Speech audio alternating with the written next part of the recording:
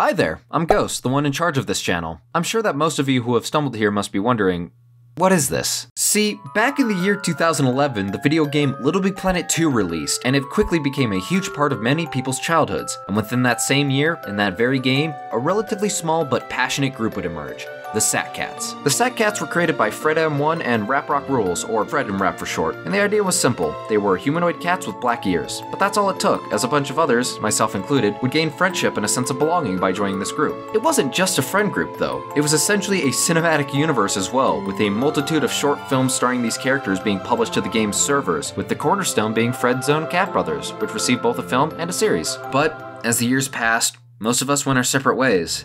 As such, any new projects that were in the works were scrapped. The stuff that did release was left abandoned on the series' servers, outside of a Catbrothers YouTube channel that is incomplete and long abandoned. The turning point for me was on September 13th, 2021, where after half a year of dealing with a malicious hack on the servers, it was announced that LittleBigPlanet's 1, 2, Vita, and the PS3 version of 3 would be going offline permanently. And that's when it hit me.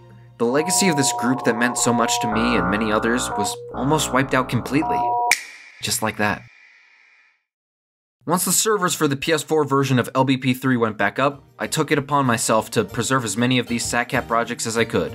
And thus, here we are. I spent the last half a year hard at work, getting all of these short films refined to give the best viewing experience possible by removing loading times, fixing a handful of small visual errors, transcribing videos that didn't have subtitles at release, etc. There's still a handful of issues I unfortunately couldn't fix due to the slight physics differences between LBPs 2 and 3 and me not having access to the original levels to edit. And sure, these may not be cinematic masterpieces by any means, since most of these levels were made when we were literal children, but they mean a lot to me. I made a bunch of close friends through this group and have so many memories from hanging out with them. So I wanted to make sure that our work was preserved and that it could be watched in the best way possible. So with all that said, welcome to Sackcat Legacy.